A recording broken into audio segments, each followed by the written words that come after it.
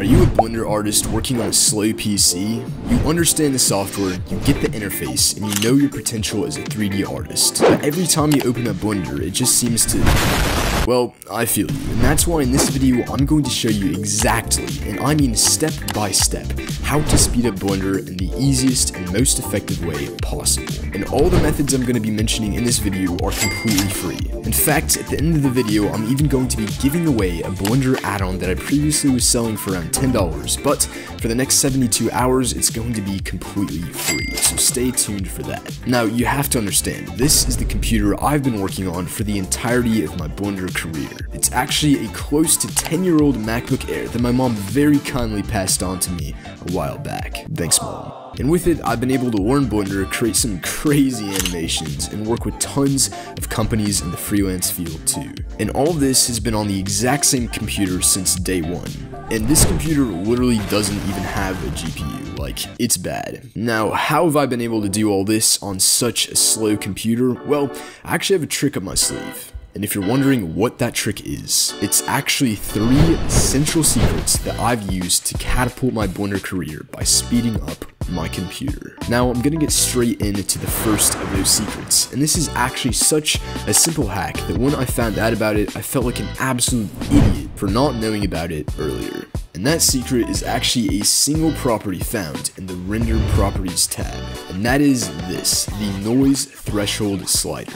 By adjusting this property, aka increasing the amount to a higher value, you can actually speed up your renders while losing barely any quality. And honestly, you can put this around like 0.1 before you start to see any significant loss in the quality of your overall render. However, this is kinda nothing compared to the next secret I'm going to reveal, because with the next secret, you'll be able to increase your renders by 2x, 4x, 8x, and even up to 16 times faster than before, with no extra work.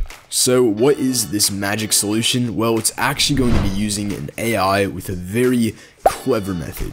Essentially, what you're going to want to do is instead of rendering in our default 24 frames per second that most people use anyways, we're actually going to be lowering it down all the way to around 12. Now, by only making Blender have to render half the amount of frames, this will obviously make our render go twice as fast. Except, I know what you're thinking, wouldn't that make our animations super choppy? Well, that's where the AI comes in. See, there's an absolutely insane software called Flow Frames that can automatically take any video file and double, quadruple, etc.